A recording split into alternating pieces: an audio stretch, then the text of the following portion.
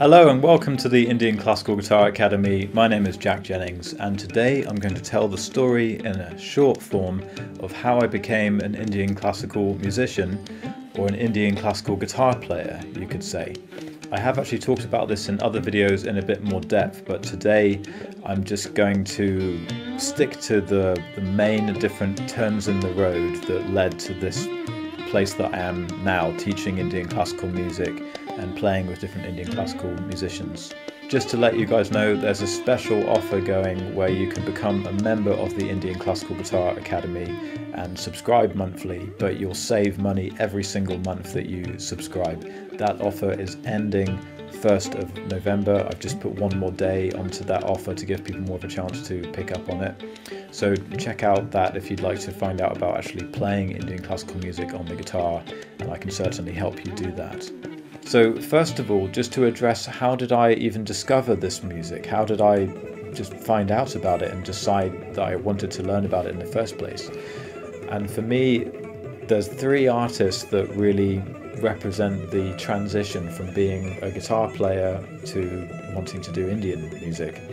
And first of all, I was into Jimi Hendrix, and then through Jimi Hendrix I found out about John McLaughlin, and then through John McLaughlin I found out about Indian classical music, the work that he was doing with Indian classical musicians in his group Shakti, and particularly Ravi Shankar, and that was really the first artist that I fell in love with from the Indian classical form.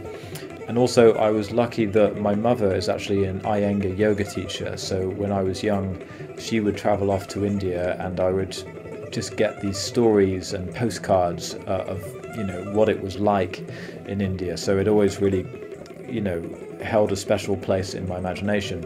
And she brought back a tape and a CD for me when I was about 16, 17. It was a tape of Ravi Shankar and it was a CD of Zakir Hussain, and Zakir Hussain had a few different artists on that. It was just a compilation, but I knew straight away that this was just incredible music, and I was very, very deep into Jimi Hendrix, and I loved his experimental, visceral but very lyrical experimental style of lead playing.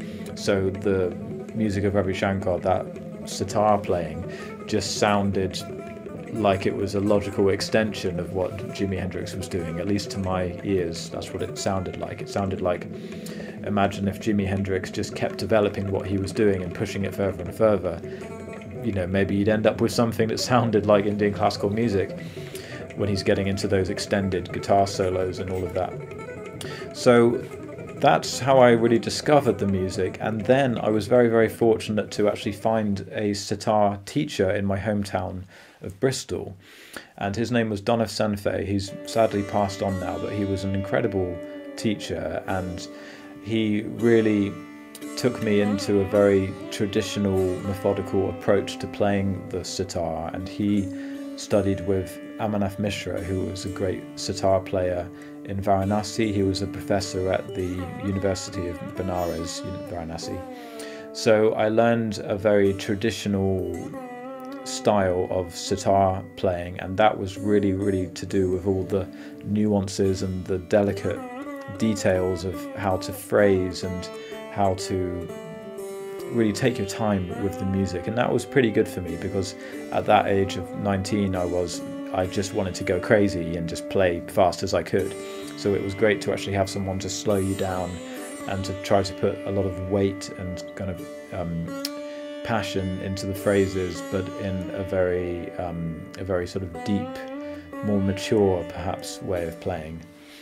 Leading on from there, I started working with a Carnatic vocalist. Carnatic is the South Indian style of classical music, and that was also in my hometown of Bristol, so I was very lucky to come in touch with a great singer called Padma Ramanam.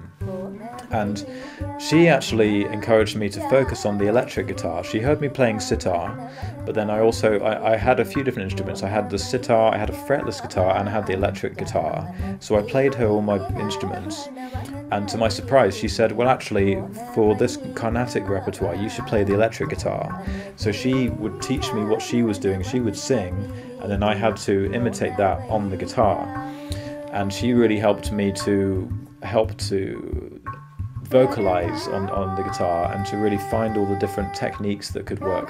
Of course, she didn't tell me literally what to do on the guitar in terms of techniques, but she would sing to me and she would describe, she would draw my attention to the construction of the phrase and how it was really, how to listen correctly to the phrase so I could try to recreate it on the guitar. And I just had to be creative about my use of bends, slides, hammer-ons, pull-offs. And so that helped me to actually readdress the guitar and play it in more of a traditional Carnatic way. But that then led on to me trying to take the sitar style of playing and then try to re-engineer the sitar method on the guitar. So Padma really helped me in the Carnatic style to really focus on the electric guitar again. But then I had a lot more work to do thinking about the sitar and then trying to really fully integrate that into the electric guitar. So these different stages were really important to me. And then I had a few years of just trying to kind of put all of this together in my own practice. And then it was really put to the test when I was lucky enough to play with Manish Pinglay, who's an Indian slide guitarist, and Gurdain Grayat, who's a wonderful tabla player. So the story here is, I might tell the story another time of how I met them and how I actually kind of got to play with them. But basically it gave me an opportunity to really try out what I was doing and see if it would hold up and if I could actually keep up with these incredible Indian classical musicians playing, you know, a million miles an hour and playing, you know, and trying to really fit into the proper cohesive environment of a proper recital concert and really fulfill the full role of really being an Indian classical musician on stage. So that was a very interesting process, and once I had the first concert with them, it went pretty well, but I knew that I needed more help.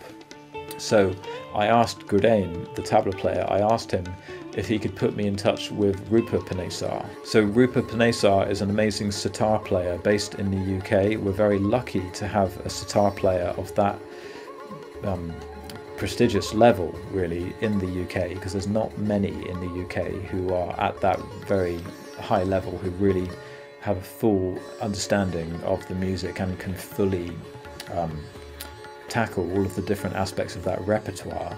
It's actually quite rare to find musicians who are fully versed in this whole style of playing. So Gurdain put me in touch with her, and then I began a process of driving all the way up to her house. She lived 3 hours away from me, but I would drive up there and we would sit for 2 or 3 hours at a time, and I would study under her and really try to adapt what she was doing to the guitar. But because I understood the sitar, I could watch her playing and I could understand what she was doing, and things that I didn't understand she could explain to me.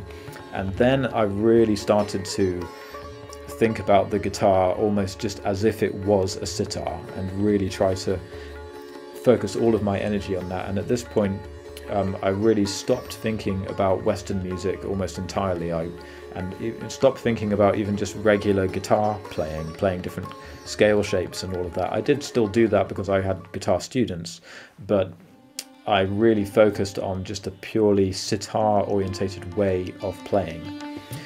And when I managed to fully, well, I say fully because I shouldn't say fully because there's always more work to do, but once I to some level managed to really integrate what Roopa was teaching me, then I went back into doing more concerts with Manish and Gurdain, and they noticed a massive change, and in less than a year they could see that my whole approach had really evolved, and it was really great to get that feedback from them. And I also in myself felt much more comfortable and felt that I had found my place within the music. And leading on from there, Roopa introduced me to Shakir Khan, and Shakir Khan is an incredible sitar player. He's the son of Shahid Pervez. So she introduced me to Shakir and started having lessons with him, and I was still having lessons with Roopa at the same time.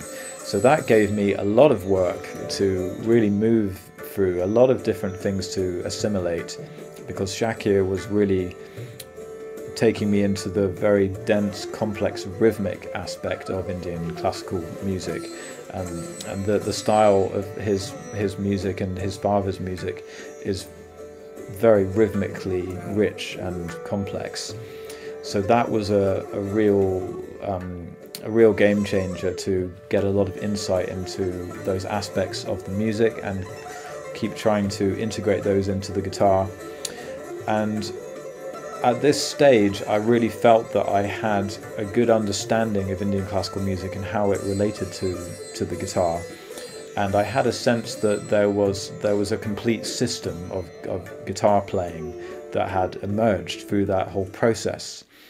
So then I started making the guitar courses. I made my first guitar course, Essential Techniques for Indian Guitar, and that really addressed all of the core areas of the music and the main different pillars that you needed to understand and integrate into your guitar playing in order to really explore this music.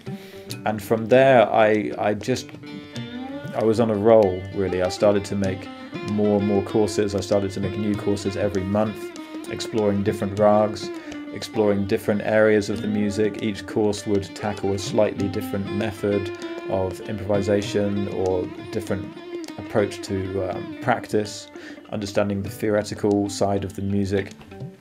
And now there's just tons of courses, and there's more coming every month. I'm really enjoying just the continuous development of this repertoire, and you can become a part of the Indian Classical Guitar Academy to access all of these courses. So that's the offer that's going on at the moment. You can access every course I make and new courses every month, and you can subscribe monthly to get hold of all of this. And at the moment there's still a special offer going where you can subscribe but pay less each month, and that will be maintained for the entire duration of your membership. And once the offer finishes, then basically the cost of monthly membership will be higher. So that's something that, if you want to get hold of this material and you want to begin this journey, it's a really good time to start now, because in the long run you're going to save a lot of money, to be honest. So I just wanted to share that with you guys, the story and where it's kind of resulted in all of these different guitar courses that I've been able to make with the help and the guidance of my gurus. Thanks very much for watching, and I'll see you again soon. If you want to start one of these courses, you can buy them individually, or you can subscribe monthly to access all of them. For subscribers, there will be new content every month, including live streams where we can answer your personal questions and go into more detail about applying this material.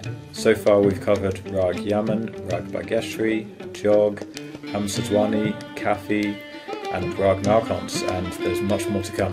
This body of work is a culmination of the 18 years experience I have as a guitar teacher, combined with the knowledge acquired through studying the sitar directly, and then adapting that material using the guitar techniques that suit this style best. To create these courses and gather the most authentic material possible, I work closely with other Indian classical musicians such as Manish Pingle and Gurdeng Riot. I'd like to give a special thanks to my guru Roopa Panesar, who has guided me in the creation of these courses. Much of the material has been adapted directly from my training with her.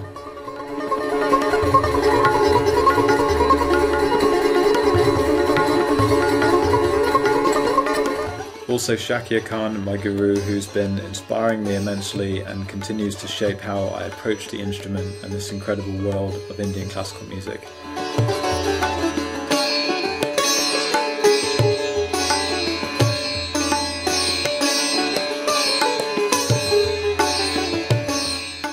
So come and join us at the Indian Classical Guitar Academy to start this journey. The first 50 subscribers will get a reduced price every month for the whole duration of their membership. So come and be one of the first guitar players to realise what it means to be an Indian classical musician.